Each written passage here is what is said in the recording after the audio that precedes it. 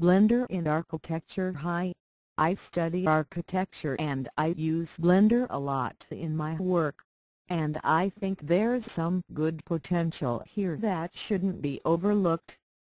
The tools used in architecture today are made for final products, but Blender has the ability to follow the design process as it develops. It has great modeling tools, grease pencil, an image editor, sculpting tools and simulation tools that make it an extremely flexible tool for design development. I've seen many research projects that use Blender for these reasons, even though they could have used paid software, and that means a lot.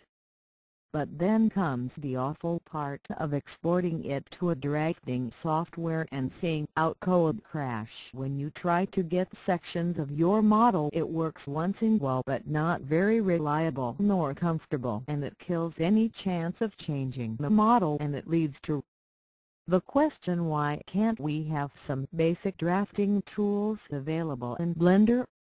Rhino has some, and it's really nice to model and draft in the same tool, and Blender has so many wonderful tools. It's just the final stage we're missing.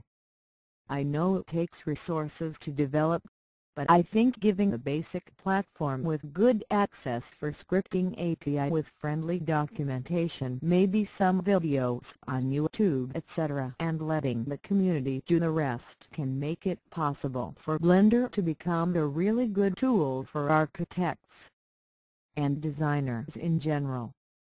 Plus, it might encourage development of great modeling tools like Grasshopper and Rhino etc. In Blender we have windows I don't know the real name, like the Node Editor and 3D etc.